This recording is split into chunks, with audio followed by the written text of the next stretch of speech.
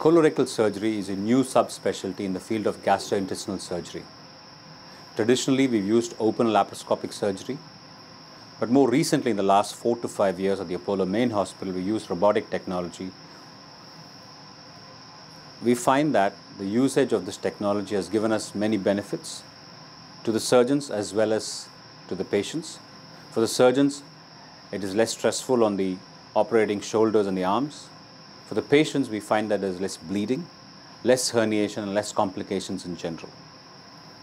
In the management of colorectal cancer, we find that robotic colorectal surgery has very specific benefits, and very particularly in rectal cancer surgery.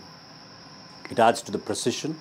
It helps us to remove very low rectal tumors safely and helps us to perform more restorative procedures, by which I mean avoiding permanent colostomy. And this is a very important functional outcome for the patient.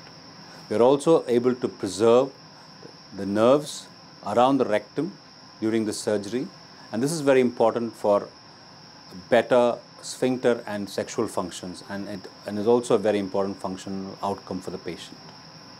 Cost has been an issue in the initial years, but after more than 250 procedures for using the robotic technology, we find that we become more efficient, more precise, with less complications and very quick.